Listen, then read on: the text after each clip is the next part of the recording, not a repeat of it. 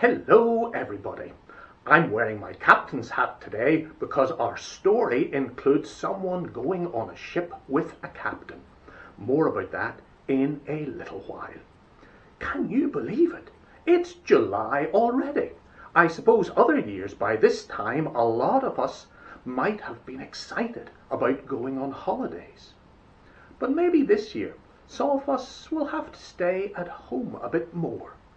Anyway, whether we manage to get away or whether we stay at home, I hope we all have a great time.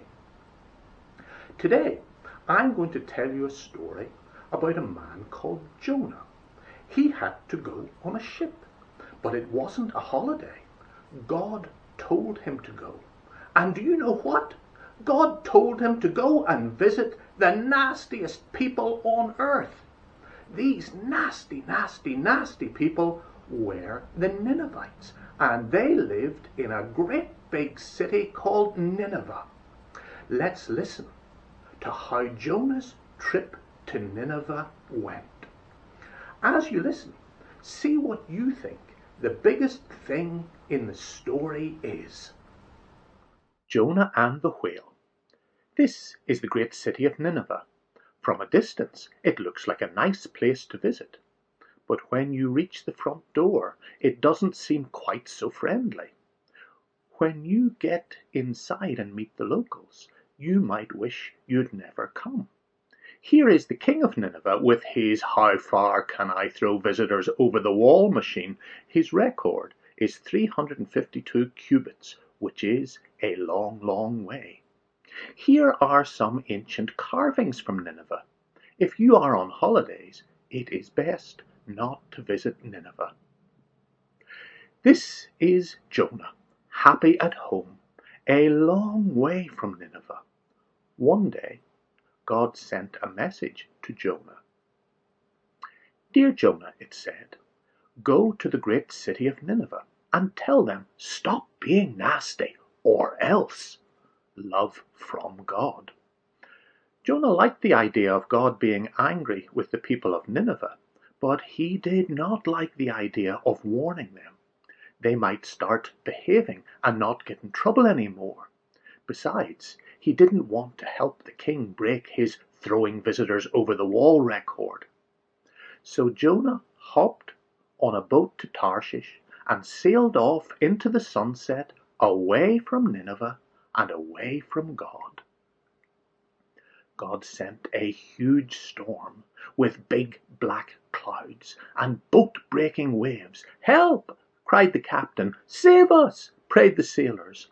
Snore, snore, snore went Jonah. "Wake up, Jonah!" yelled the captain, "and pray to your God." "Whose fault is this?" asked the sailors as they began drawing straws. "Mine," said Jonah, holding the short straw. "I'm running away from God, and I think God just caught up with me.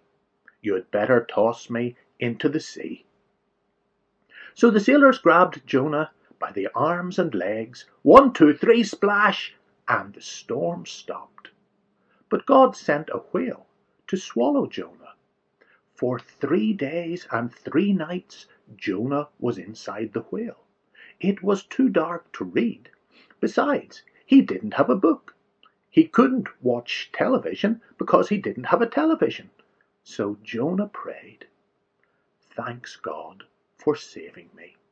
I will do what you asked." Then the whale swam up to the beach and blark, out popped Jonah.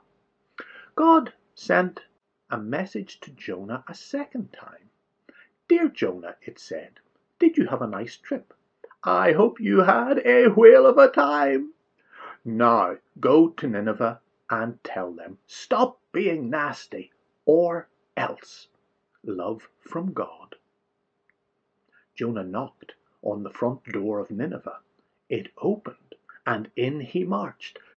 "Stop being nasty, or else," yelled Jonah. "God says, stop being nasty, or else." When the king heard Jonah, he realized that while he enjoyed throwing visitors over the wall, it was not fun for the visitors. So the king stopped being nasty, put on his I'm sorry clothes, also called sackcloth and ashes, and asked God to forgive him. Everyone in Nineveh did the same. Here are some more ancient carvings. Jonah was furious. There wasn't going to be an or else. He stormed out of Nineveh.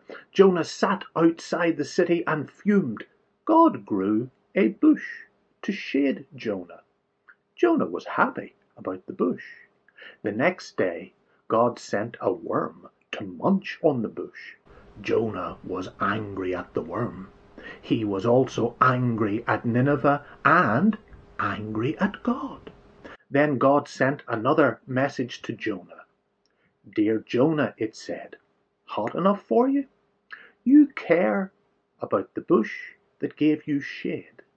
I care about the people, the girls and boys, and the animals in Nineveh. Shouldn't you care about them too? Lots of love, God. And Jonah thought about that, and thought and thought. What an interesting story. I wonder what you thought the biggest thing in it was. Maybe you thought it was the whale. Lots of people do, you know.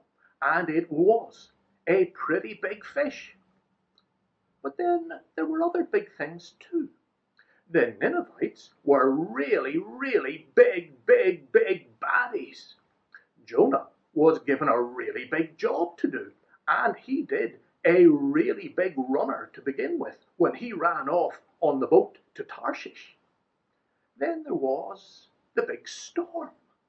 After that, there was a big U-turn because Jonah turned round and did what God wanted him to do. And don't forget the big revival when the nasty Ninevites did what God wanted them to do, and they were kind. And don't forget Jonah's big huff, Jonah's big hissy fit, Jonah's big tantrum when the Ninevites did the right thing.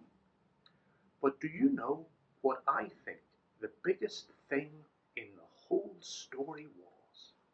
I think the biggest thing in the story was God's love.